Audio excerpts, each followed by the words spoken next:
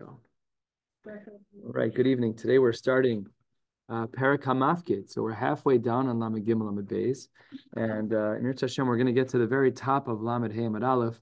We're going to end, the stopping point is actually after a question and before an answer. So, I don't know, cliffhanger, keep them guessing, you know. Yeah, you could think about it. This parak, it will speak in great deal about the Arba Shomer, the Shomer Chinam, the Shomer Sachar, the Socher, and the Poel. And today, this first Mishnah, we'll see that it's primarily talking about a Shomer Chinam. Let's jump right in, halfway down, Lamed Gimel Lamed Beis. Hamafkid etzel chavero behema o kelim.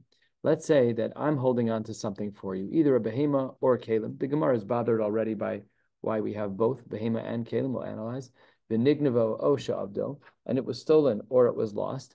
So then the Shomer Chinam has a choice to make. He can either pay or he can make a shvua. So it says the Gemara, we're going to discuss both iterations. If shilem v'lo ratza lishava, he says, look, the item that I was watching was worth $20. Here is a $20 bill. I don't want to deal with this. I don't want to make a shvua. So then he's allowed to do that. How do we know that he's allowed to be shilem v'lo ratza lishava, that he can skirt the shvua? P.S. What shvua is he making? Rashi, at the open of the parak, 8 lines from the bottom of the page, says v'lo ratza lishava shvuas shomrim. So let's get the language down. What is shvuas shomrim? Because we have another shvua that's going to come up later today. Shvuas shomrim, Rashi says, shelo pashaba v'shelo shalach bo yad. I did not do anything intentionally wrong to this item, and I don't, and I didn't touch it, right? Meaning I didn't do anything wrong with it. And Rashi says, Shahaya yachol li pater b'shvuazu. How do we know? Let's go back in the Gemara. He could have patered himself. So when he pays, he doesn't have to make the shvua. He could have patered himself. Shaharei amru shomer chinam nishba v'yotzei. Because if a shomer chinam wants to escape paying, all he has to do is make the shvua shomer. Of course, it has to be true. Otherwise, he's violating other halachos, ayin Maseches shvuas. But the point over here is that he is able to get out of it, and therefore he can pay for it. No problem at all. So now let's deal with this case. If in fact I'm the shomer chinam, you come to claim your item, and I say, look, I have no idea where it is. It was stolen, it was lost, but I don't even want to go to Beis Din. Here's $20. So then what? If at that point nimsa haganav, if at that point we find the thief and we find the item, well, then of course mishalim tashlumei kefel. Obviously the ganav has to pay kefel. And if tavachu machar, if the ganav shechted or sold my item, well, your item, then mishalim tashlumei arba v'chamisha. And the Mishnah wants to know, who does the money go to? On the one hand, I as the shomer paid you back, right? You gave me an item, it was lost or stolen. I didn't want to make a shvua, so I just paid you. But now that there's incoming kefel or daled behei, who's paying for it? Who gets to keep that money, I should say? So it says the Gemara, Lemi shaha pikadon etzlo. This goes to the person who now owns the pikadon. Rashi, Lemi shaha pikadon etzlo, tekevan deshilem, kana kol tashlumeha. That since I dropped the $20 bill on the item that I was watching for you, I am effectively the owner of that lost item. So I invested. Because what ended up happening? I paid 20, but kefel is 40. Daled vehei is a lot more, right? Daled vehei is 80 or 100. So really, it was an investment of sorts. So let's review. Case number 1 in the Mishnah is if I am watching something of yours and it gets lost or stolen, and I pay for your losses. You gave me 20 to watch, and I paid you back with a $20 bill. Then any further revenues that come about from that lost item, if we find the gana, whatever, all of those monies come to me. However, and this is part 2 of our Mishnah, let's say in our case, I decide I'm not going to give you a 20, but rather nishba v'lo ratza l'shalem. I'm going to make the shvua shomrim, which as Rashi mentioned was shelo pashaba, the shelo shalach bo yad. I make a shvua, and as we pointed out already on the 3rd line of the Mishnah that we have from the Chachamim, that shomer chinam is nishba v'yotzei. So let's say that I didn't pay anything but made a shvua. Then nimsa gana mishalim tashlumei kefil tavachu machar mishalim tashlumei arba v'hei lemi mishalim lebala pikadon. So then it goes to the person who actually owns the item, and that's not the shomer chinam in this case. The shomer chinam denied that he did anything wrong. Shari amru shomer chinam nishba v'yotzei. So he did not pay. So the sefer is crystal clear, and the resh is crystal clear.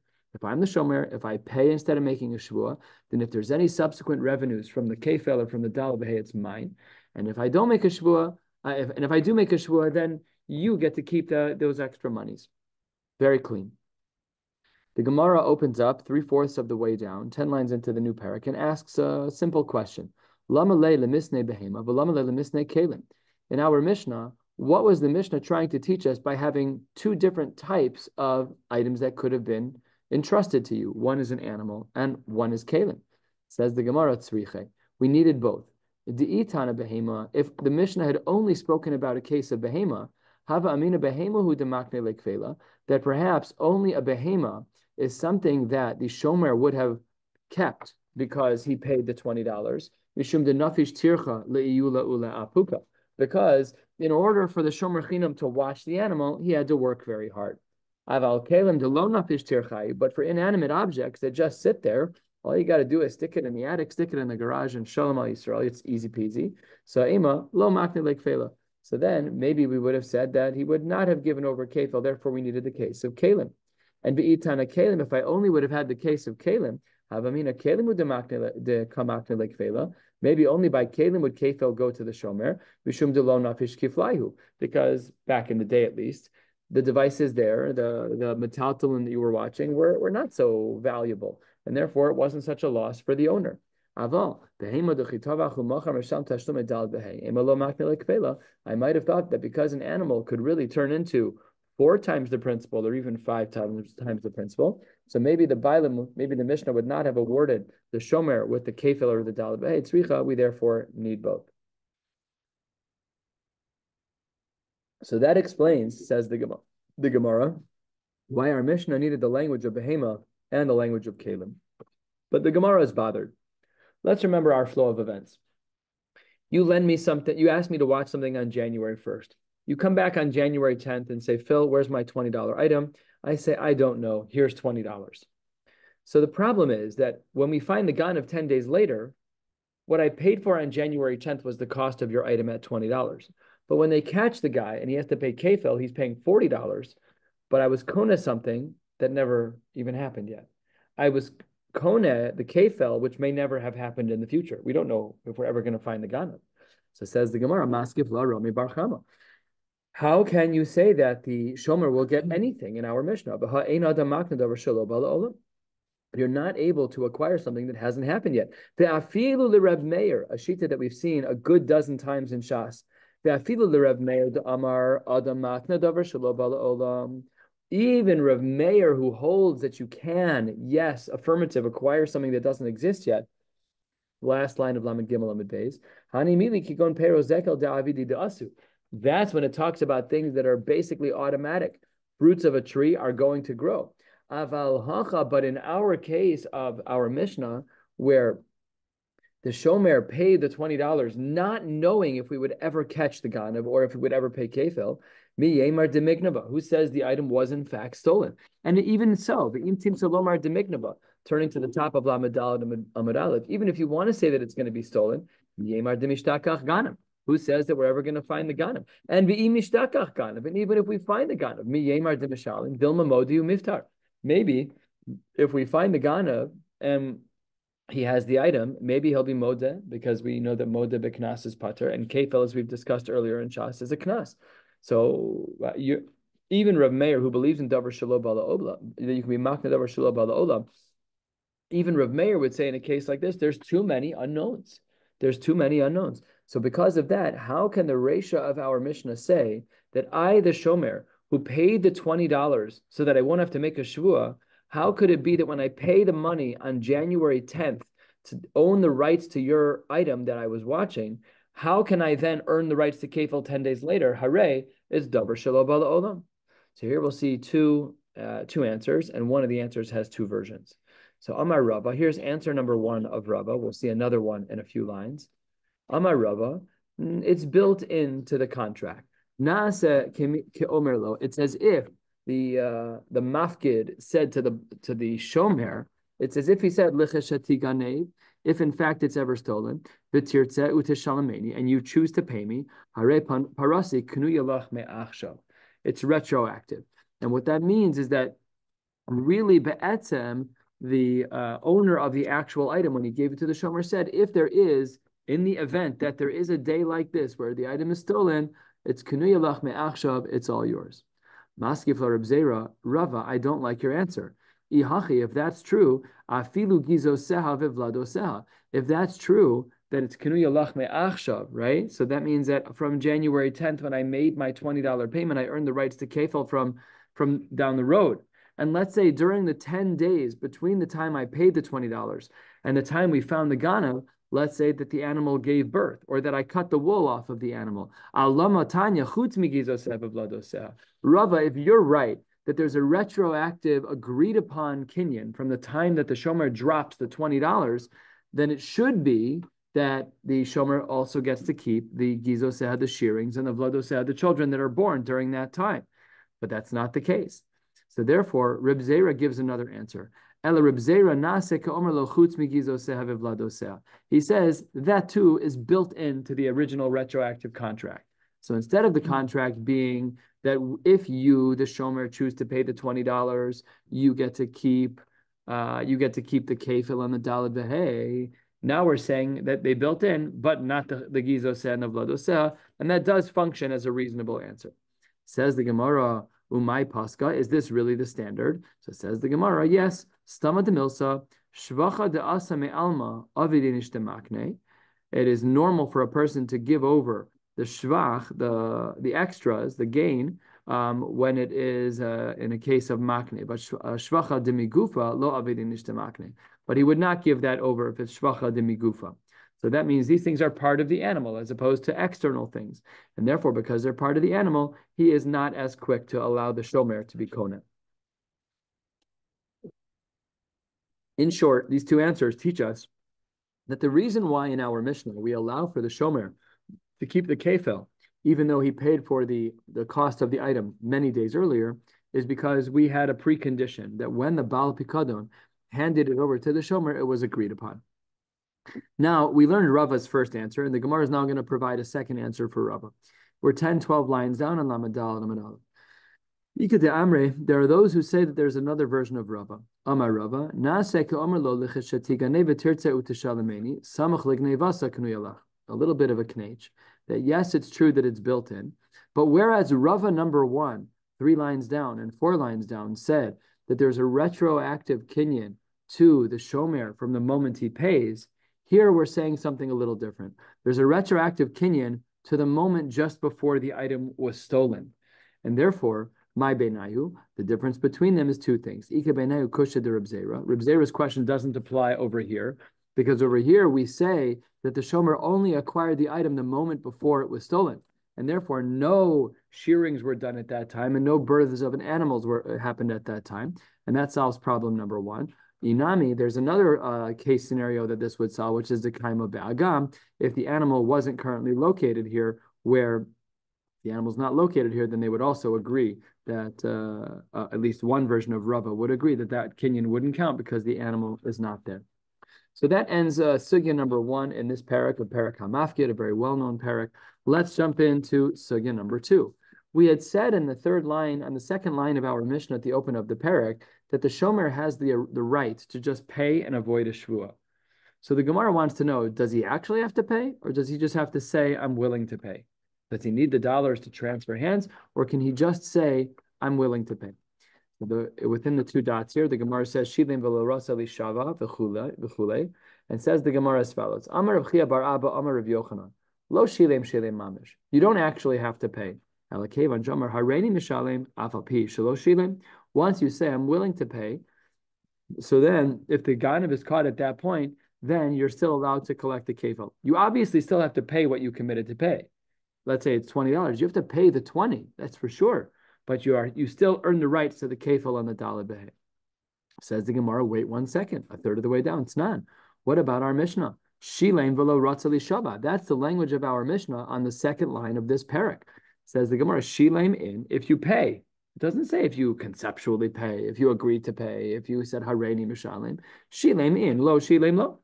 So why are you saying, Rav Yochanan, why are you saying that lo Shileim Mamish? it should be that it is shilei mamish, that you should only be able to earn the rights of the kefil and the daled behei as a shomer if you have actually paid the $20 for the item that you were watching. So says the Gemara, that's not a good argument because Ema Seifa, the end of our Mishnah, leaves room for an implication that is the opposite of this first inference. What does the end of our Mishnah say? Nishba v'lo rata l'shalim, taima de lo rata, harata afal pi shelo shilim. We have the language at the end of our Mishnah, the second half of our Mishnah, where we had said that the shomer decided to make the shua shomer. And again, as mentioned, the shua shomer mishelo pashaba v'lo sholach bayad. If he decides to make that shvua, so that's because lo rata l'shalim, and the diuk is taima de lo rata. But harata, if he did want to pay, it implies afal pi shelo shilim, which means that the Reisha and the Seifa have opposite implications about whether or not the ratzon to pay is the same as actual payment. Ella, it must therefore be meha leika the mishma mina. It must be that our Mishnah is not trying to teach us anything about the case of hareini mishalim. We just don't know. It's not that we know when we're saying it's usher. We don't know. We don't know if it's just a verbal commitment to pay or if you actually have to pay. All right, says the Gemara, well, all right, I hear your argument, but I actually do have a support for the sheet of Rav Yochanan. Rav Yochanan at the open of this Gemara had said that you can just say hareini mishalim. And Tanya Kavasi de Rav Yochanan, because the Brisa says as follows, Hasocher para mechavero v'nignava. Let's say that I rent a cow from you and then it gets stolen from me. V'amar hala hareini mishalim ve'eni nishba.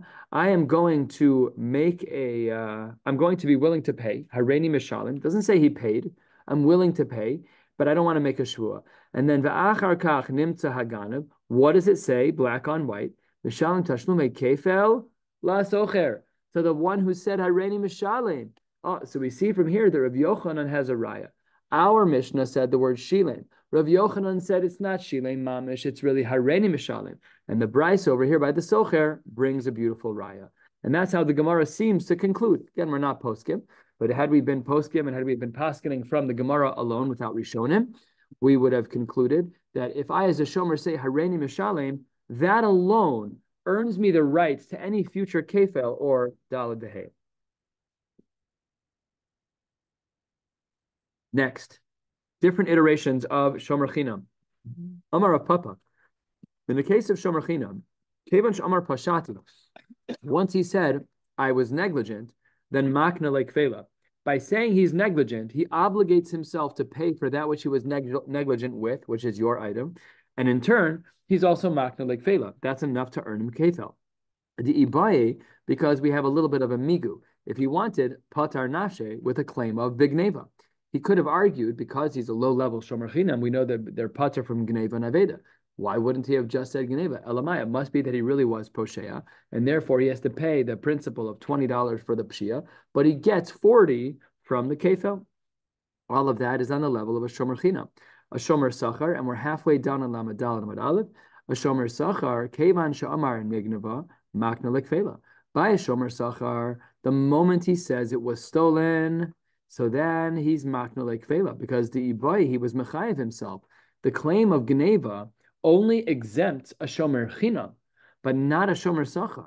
And therefore, once he says nignava the shomer sachar, and he obligates himself in the cost of the item, so then he earns the rights to kefel. The ibai, if he wanted to, patar nafshe b'shvura v'mesa. He could have said that the item that I was watching or the animal that I was watching died of natural causes. Right? Sometimes we have this happen. Sometimes you have a toaster oven and just goes kaput. It stops working. So if that happens while you're a shomer sachar, you're completely pater. In this case, the shomer sachar didn't argue that. He didn't argue shvura v'mesa. He argued nignava, which means he's admitting his responsibility and his guilt. So therefore he has to pay. Therefore he earns the right to kefel. Now we're going to learn about a shoel, but I'll just tell you now there's two versions of this piece of Gemara about the shoel part. Shoel she'omer hareini mishalim. If you have a shoel who says, I'll just pay, lo makna lekfela. Here we deviate. The shoel will not be able to get future kefel. Why? Because what would have been the only way for a shoel to pater himself? Only if the animal died of natural causes. But mesa machmas malacha lo shchiach. And therefore, a shoel who says hareini mishalim, he does not get the right to future kefel. But Ika de Amre, that Amar of Papa, maybe things are a little bit different with a shoel. Shoel Nami Kevan Shomar Hareni Mishalim Makna Lake Fela. Unlike version number 1 of the shoel, here we see within Rav Papa in version number 2, same author, just another version of Rav Papa, that if he says Hareni Mishalim, he does earn the rights to Kefel. That he always can claim that it's Mesa Machmas Malacha, and even though it's not so common for Mesa Machmas Malacha to happen, but it's still enough of a claim to exempt him. And therefore, because he could have had a better claim, but instead he said Hareni Mishalim, so when he says the words Hareni Mishalim as a shoel, he earns the rights to Kefel. Says the Gemara, I hear you, Rav Papa, but we have a bit of a problem. We're 3/4 of the way down. Amar le Rav Zvid, Hachi Amar Abaye, shoel ad sheyishalim. Abaye pushes back on the second version of the case of Rav Papa. Rav Papa version number 2 had said that really at the end of the day, the Gemara says that at the end of the day, in version number 2 of Rav Papa, that when the shoel says Hareni Mishalim, that's sufficient. But Abaye says no, Hareni Mishalim is insufficient, and it's really shoel ad sheyishalim. My taima, why does Abaye hold that a shoel has to actually pay? Because because unlike the other types of shomrim, where the shoel has absolutely full rights to the item, full usage of the rights, therefore, b'dibura lo makna lekfela, words are not enough for him to make an acquisition. He's basically like an owner, and the words of Hareni Mishalim are insufficient. And Tanya Kavase de Rav Zvid, we have a statement in a brisa like Rav Zvid that when you are a shoel, you actually have to pay in order to earn the right to the kefel. Let's see what the brisa says, 15 lines from the bottom of the page. Hashol par mechavero, if I borrow a cow from my friend, v'nignava, and it was stolen. And then look at this language. V'kidem hashoel v'shilem. And then the shoel came forward and paid. V'achar kach nimtza ganav, mishalim tashlume kefel l'shoel. Then the shoel does earn the rights to the kefel. But here in this brisa, we had a very unique language of v'kidem hashoel v'shilem. What does that sound like? It sounds like he stepped up and paid. That's what it sounds like. No Hareni Mishalim language. It's pretty strong language. So says the Gemara, Lilishna Kama de Rav Papa, the first version about a shoel that Rav Papa spoke about, where he said that Hareni Mishalim does not work, Vadai lo havya to yufta, because that actually makes perfect sense with this brisa. Version number 1 of Rav Papa said you have to actually pay, and the brisa of Rav Zvid says you have to actually pay. But Lilishna Basra, but according to the second version of Rav Papa, where Hareni Mishalim is makne lekfela, so then lema tehave tiyufta. Maybe we should assume that that does knock out version number 2 of Rav Papa. So Amar lach Rav Papa, what would he say? No, mi alima mi masnisen. The language of Vikidem is not such mechudash language. It's no different than our Mishnah. Our Mishnah was the Katani Shilem. Our Mishnah on the 3rd, 4th line said, on the second line of our Mishnah said Shilem v'lo shava. How did we teach that word? We said v'ukimna be'amar hachanami be'amar. Maybe we should say that in the brisa of Rav Zvid that it's also the case that it's be'amar. Says the Gemara midami. Our Mishnah where it says Shilem and the brisa of Rav Zvid where it says v'kidem hashol v'shilem are not the same. Hasam in our Mishnah lo katani kidem, but hacha katani kidem. The language in the brisa of Rav Zvid is way more expressive and clear than the language of our Mishnah. Our Mishnah just says Shilem. The brisa of Rav Zvid says Kidem Hashol v'Shilem. So therefore, maybe we should assume those languages are different. Says the Gemara, not necessarily my Kidem v'Amar. Maybe it just means he was aggressive about saying he was going to pay. Says the Gemara, wait 1 second. Hamidakatani gabe socher ve'Amar. The gabe shoel, the kidem. However, by socher it said the word amar, and by shoel it says the word kidem. That implies that kidem does not mean amar. Shma mino dafka ktani. It sounds like even within the statement of Rav Papa that the language of socher and even within the brisa of Rav Zvid, that the language of socher is different. The language of kidem is different than amar. Says the Gemara, not necessarily. Miri gabe hadade tanya. Who says that these brisas were taught at the same exact time? Perhaps the brisas were not taught in one sitting, and therefore the distinction between kidem and shilem is insignificant. Says the Gemara, Shailin hu latanoi debei Rabbi Chia udebei Rabbi Shaya. So they brought the question to the Talmidim of Rabbi Huda Hanasi. Be'amre gabe hadade tanya. Our Mishnah over here on Lamed Gimel Lamed Beis and the Brisa of Rav Zvid on the bottom of Lamed Daled Lamed Aleph were taught at the same time. And therefore, the language of Kidem is Dafka. And therefore, the Brisa of Rav Zvid is a Kasha on version number 2 of Rav Papa. We are 2 lines from the bottom of Lamed Daled Lamed Aleph. Says the Gemara, Pshita, the following is obvious. If the Shomer was said as follows, Amar Eni Mishalim, let's just go back to our Mishnah. In our Mishnah, he was clear and just said Shilin. But let's say he said Eni Mishalim, and then V'chazar Ba'amar, and then he changed his mind and said Hareini Mishalim. Says the Gemara, all good. He still earns the rights to Kefel because Haka'amar Hareini Mishalim. But what if it was the reverse? Ela Amar Hareini Mishalim. If his first comment was, I'm willing to pay, as we turn to the top of Lamed Daled Lamed Beis, V'chazar ve'amar Eini Mishalim, Mai. Let's say he reversed his language. He started out by saying, I'm willing to pay, and then he changed his mind. Mi amrinan mehader kohadarbe, that he changed his mind, and really, deep down, deep in his soul, he's not willing to pay. O Dilma, the only reason he changed to Eino Mishalim is b'milse kai, v'dechu yehu de kamadche. Really, his original words were held in place. That's what b'milse kai means. His words stand. And the second comment of Eini Mishalim was just to kick the can down the road, to not actually make his payment today. So we don't know the answer to this or any of the next 10 questions. They're all going to end in a teku.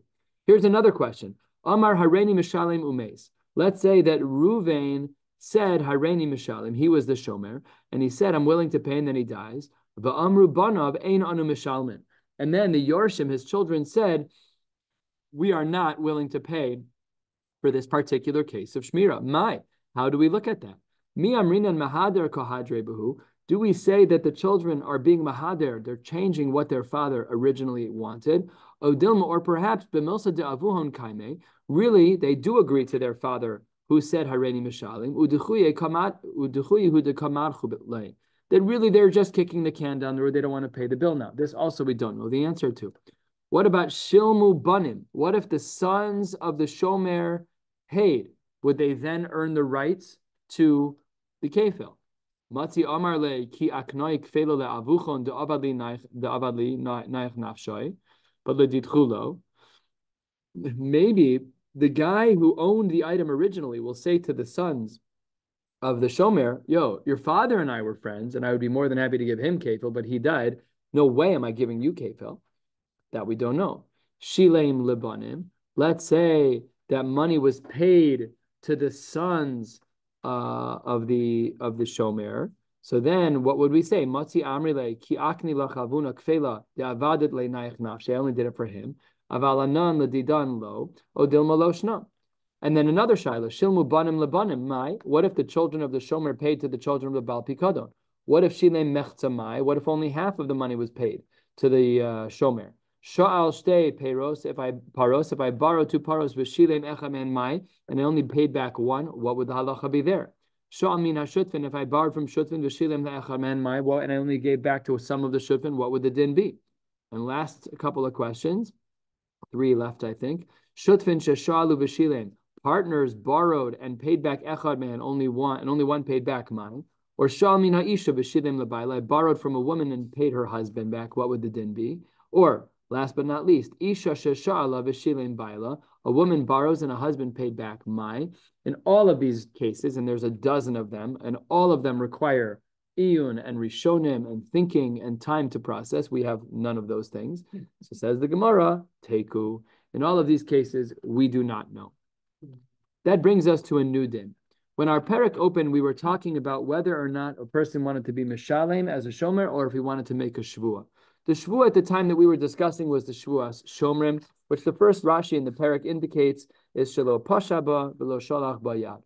Now the Gemara adds in another one. We're just about 2/3 of the way down. Amar Rav Huna mashbian oso shvua she'ena birshuso.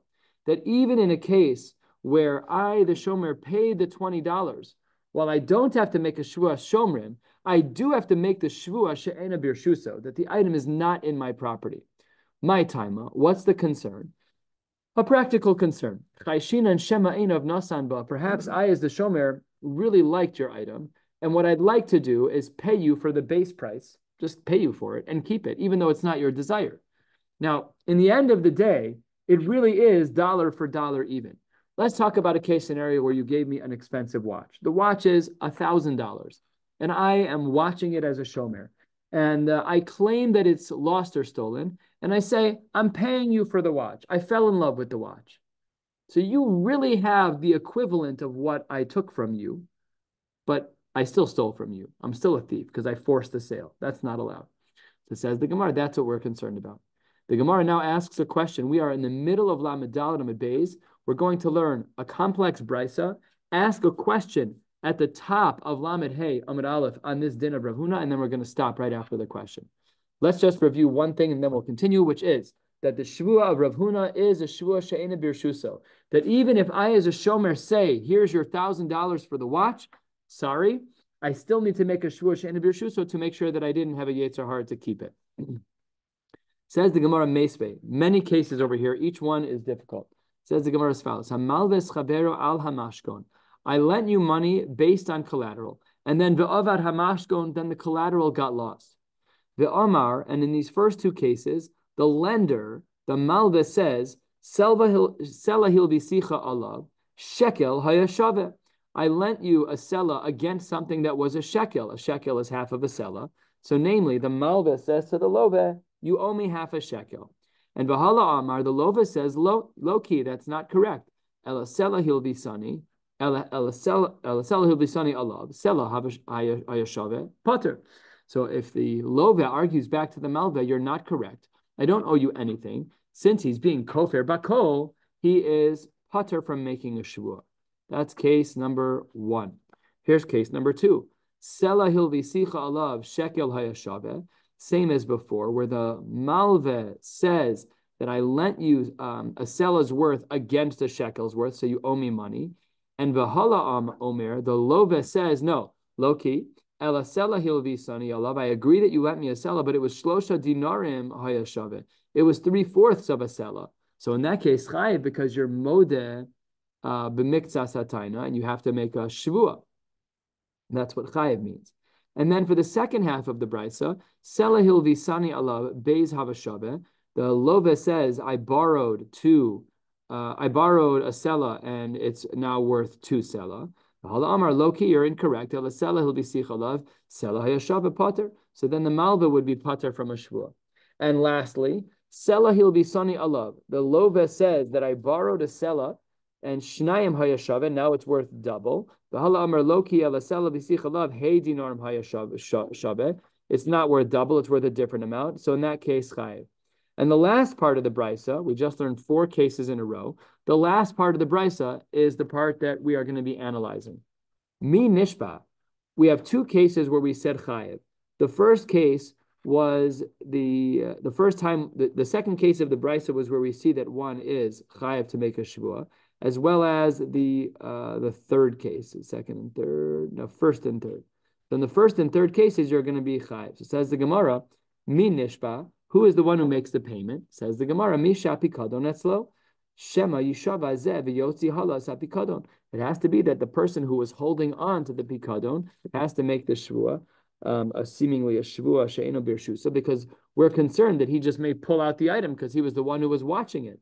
So says the Gemara, Ahaya, which of these 4 cases, which of the 2 cases of chayav where you're chayav to make a shvua in the brisa of Rav Huna, which of those cases was this din talking about that it's Misha Pikadon Etzlo? So says the Gemara, Ilema Aseifa, if it's going to be one of the latter cases where the Lova said Hilvisani, so says the Gemara, then Vitepukle de Shvua Gabe Malvehi, Deha Kamodi Mixasataina. It should be for other reasons, not because of Rav Huna. It should be because of Modeh B'Mixasataina Yishava. El Amar Shmuel et Resha is talking about the case of the Resha. Which case of the Resha? My Aresha, says the Gemara, Aseifa the Resha. On the second case in the Brisa, where we said that the Lova is going to be chayiv. So says the Gemara, what was the case? It's 5-6 lines from the bottom. Sela hilbisicha alav, I lent you a sela, shekel hayashave, against what is now valued at a half shekel. So he says, you owe me half shekel. Hala amar loki, that's not correct. Ela sela hilbisani alav, shlosha dinarim hayashave chayiv. The shvua gabe lovehu. This is a shvua that the lova would make. Amar rabbanon lishtaba malve shema yishave So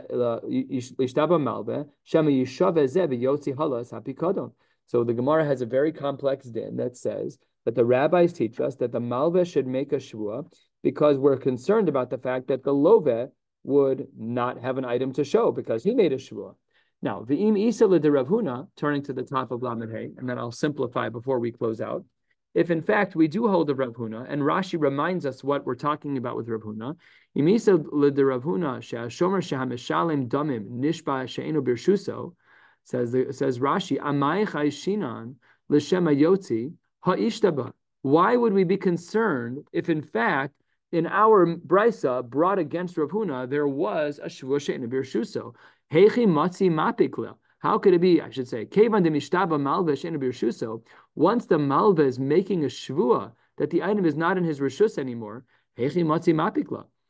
Your concern is that the person's going to bring the item out from his attic and say, the mashkon's right here.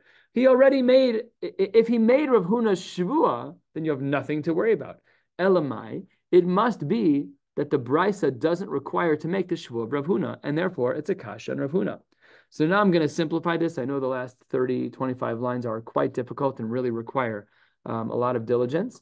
But let's just review. At the halfway point on Lamed Daled Amud Aleph, on Lamed Daled Amud Beis, Rav Huna said that even in our Mishnah, when the shomer pays for the cost of the item that is no longer there, he pays the $20, he doesn't make a shvua shomer, but he does have to make a shvua she'ena birshuso. The Gemara brings a long brisa and says, no, Rav Huna, your din of bringing a shvua she'ena birshuso seems to not exist within this brisa, and if that's true, Rav Huna, then maybe you're wrong. Maybe there is no shvua she'ena birshuso.